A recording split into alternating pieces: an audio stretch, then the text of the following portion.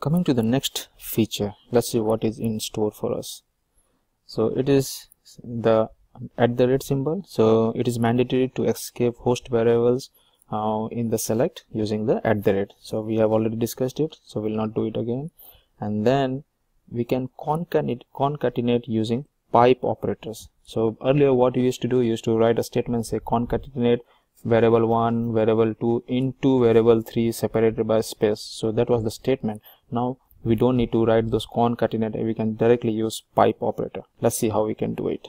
We'll leverage the same program which we wrote a little earlier. So I'll just mention the comment. This is our, say, fifth one. We'll say concatenate using pipe.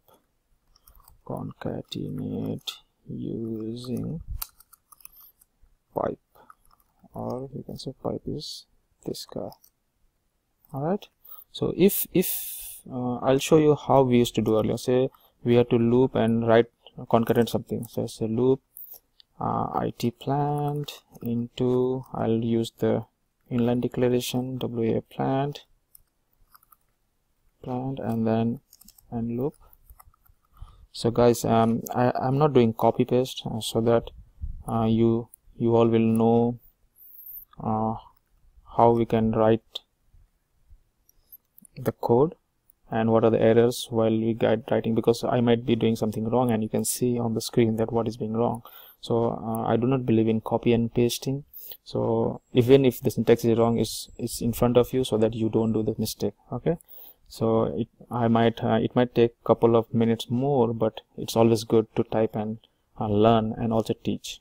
So I did loop at this. So I'll do a regular concatenate. So what I'll do, I'll concatenate the works and the name together separated by some variables. Okay, so earlier what we used to do, say we used to say concatenate WA plant works, then we'll say we'll give give an arrow mark, say, and then WA plant and then description. What is the description? Name 1.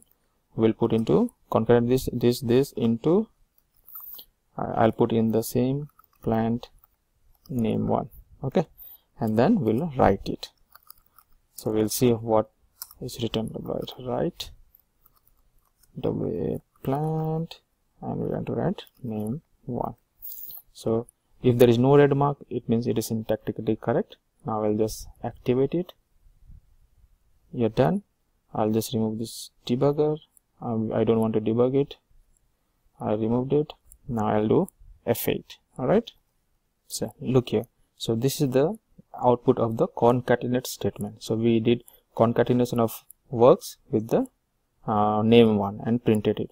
Now let's see how we can do the same thing using the new feature. So I'll just comment this to part, Control 7, and then I'll say, so I'll just write the new syntax. The new syntax is, say, I don't need to write the concatenate, so I'll just say write, and then I'll give a pipe.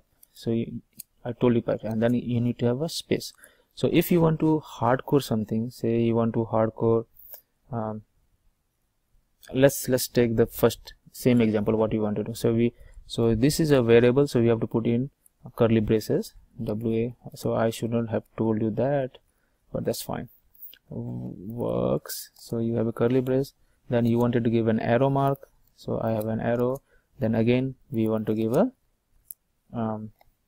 name, right? We want to give name WA plant name 1. Alright, so this is still red because we did not give a full stop here. Now it's still showing red, right? WA plant this. Okay, I need to give space over here. And what happened to this guy? Oh, I gave us somewhere a spelling mistake. PLANT. Are we good? So you are good. So now I'll activate it and then I execute it. I'll do an F8. Bingo, we have the same exact output, right? So this is, isn't it easier? So you have to write 2 statements here, but I wrote in 1 statement, and I don't need to give a comma quotes over here. I don't need to give into variable. You just have everything together. So if it was not a dynamic variable, so if you wanted to have a hard code, that is even better. So say I want to write here, say write, so write, I'll give pipe, so that's my indicator for concatenation. I'll say I'll hardcore, so this is loop, I want to say loop 1 2 3 4 5, so this is loop, so this is hard coded. I can say loop sci tabix, and I'll give a space. So will it work? I'll just activate this. Alright, now let's run it. I'll do F8. So see the output. So this is loop, this was hard coded, and 1 came as a dynamic, right? Because it was from the variable. So whenever there is a variable, you have to put a quotes. So now say you want to concatenate two different variables using pipe. So what you can do is you can also so I'll say control 7, and I'll write another statement. Say same thing, writ write, I'll say this is loop,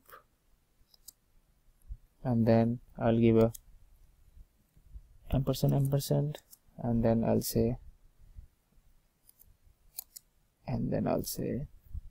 sci tabix. So this is not needed, but I'm just showing you if you ever have to concatenate two different variables, then you can use this ampersand sign. See, if I activate it over here, so it is active. See, it's successfully active, and now we can execute it. I'll do F8. See, the same thing. So this was the different ways of doing concatenation. So first I did